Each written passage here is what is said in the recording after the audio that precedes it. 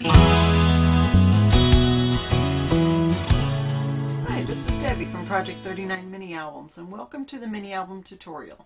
There already was a tutorial on how to make the cover and the base pages and the binding system, so if you need to refer to that, go ahead and look in the description box for the link to that. This is page style 1.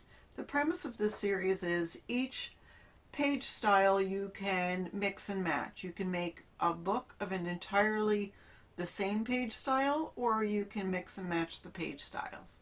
So I'm going to show you what this page style looks like first, and then I'll get on with the tutorial. Okay, so here's page style number 1. It's got a front flap.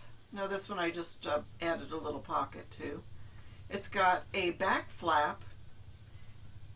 Now underneath where it says Barbecue King, so that opens up. You see there's a pocket below, and then that flap opens to the bottom.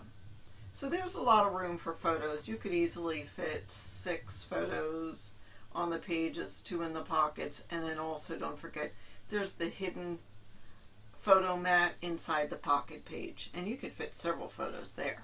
And then on the back of it, there is a small side pocket.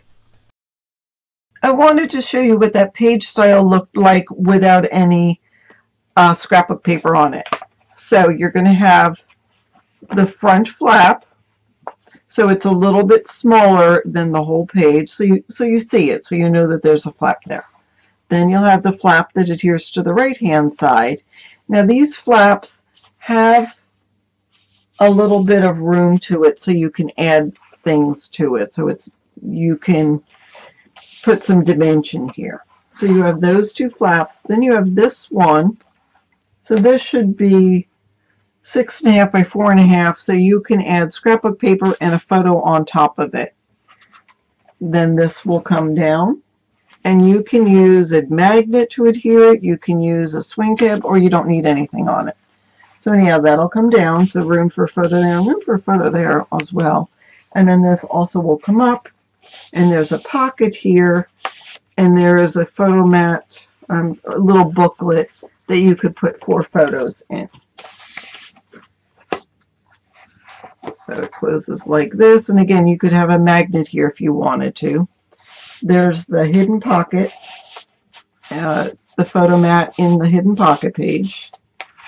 And on the back, there's a small side pocket with another little booklet. So that's what we're going to be making. Alright, for this page style you need an 8 1/4 by 8 piece of paper, an 8 3/4 by 8, and 11 by 6.5. I used 110-pound cardstock for all of it. So take the 8 3/4 by 8 and go ahead and score at 1/2 inch, and also score at 7/8 of an inch. You're going to trim the corner up to 1/2 inch when you are done. And then with the 8 1/4 by 8, the 8 1/4 inch at the top, score at 1/2 inch and 3/4 again. Up to the 1/2 inch line. So if you want to just put your scissors right where that fold is, or you can do it going from the other direction. Trim both of those flaps.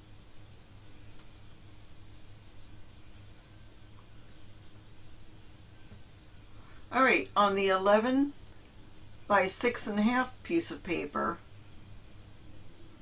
score at 1/2 inch and score at 6.5, not at 7. Okay, now go ahead and trim the corner of that. And let's move on. Go ahead and move the scoreboard, clean up your area, and grab your score tape. And you're going to flip it over so you know there's a mountain and a valley of where you scored. You're going to put the score tape on the side of the mountain of the larger piece of paper, the 11-inch one. And on the flaps as well. Okay, alright, so you're going to take the two flaps and adhere them to the base page. The one that's got the 1/2 inch and 7/8 of an inch score is going to go on the right side. The one that's got the 1/2 inch and 3/4 inch score will go on the left side. So take the first one to go on to the right side, line it up as close to the edge as possible, and go ahead and adhere it. It's important to get it as straight as you can to make sure that when you close the page, it's going to line up with the base page.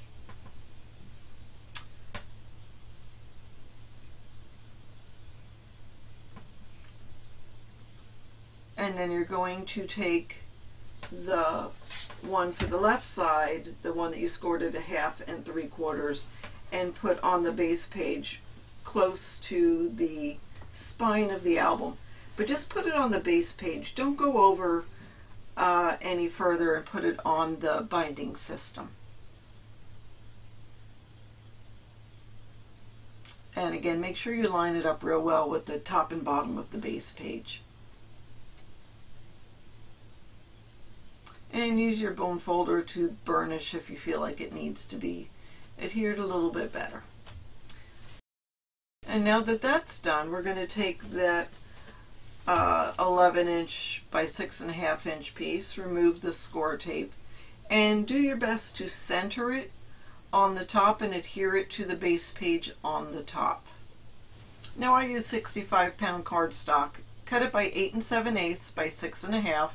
Score it 1/2 inch, rotate it, score it 1/2 inch, and rotate it one more time and score again at 1/2 inch.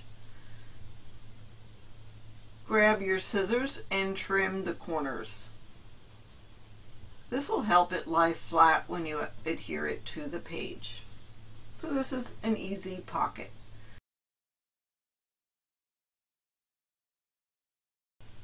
Then you can either use score tape or a good strong adhesive. Since this is a lighter pound cardstock, I don't feel like I need to use the score tape, but so I'll burnish and then add the glue to the 3 sides and line it up as best you can and adhere it to the page.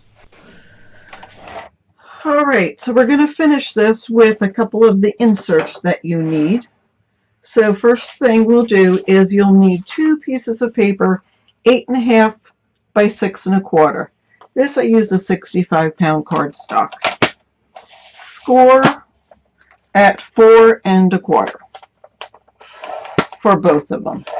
So what you have now is you'll have, this is good for a 4 by 6 photo.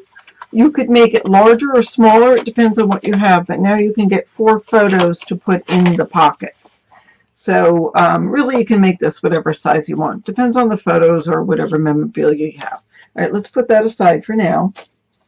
Then cut another piece of cardstock, the 65-pound weight, 9 by 3, and I want you to score this on 3 sides at 1/2 inch. One, the long side and the short sides twice. Go ahead and trim the corners.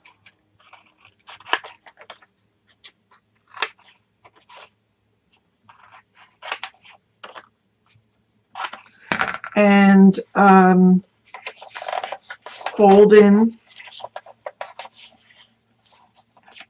at the score line, burnish,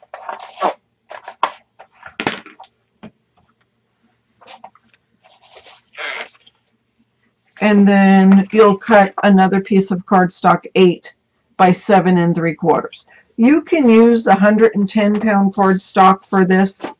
You do not have to. You could use the 65-pound because usually you're going to put cardstock or design paper on either side. But I would grab a corner rounder and round the corners on this. This is going to be the hidden pocket or the hidden photo mat to go in the pocket. So you've got this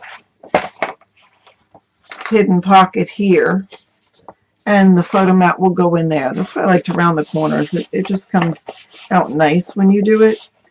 And you also, instead of cutting it this big, you cut a little smaller and use a tab punch or something like that.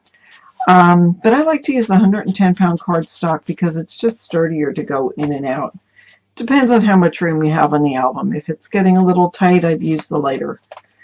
And then the pockets, or the 8.5 by 6 1/4 that you folded, will go in here. So you can use whatever you want.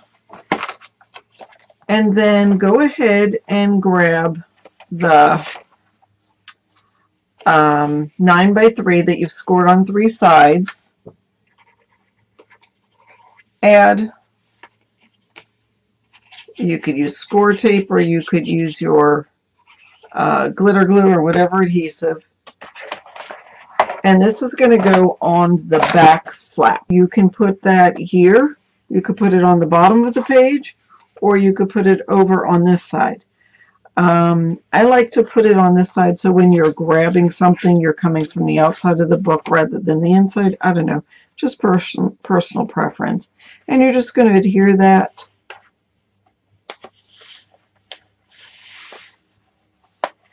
right there on the back, and that's where your second photo mat, the 8.5 by 6 1/4, is going to go. Alright, well, thank you for watching and doing Page Style 1 with me. Look for Page Style 2's tutorial coming up soon.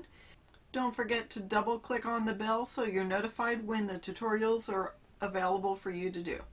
Once again, thanks for watching.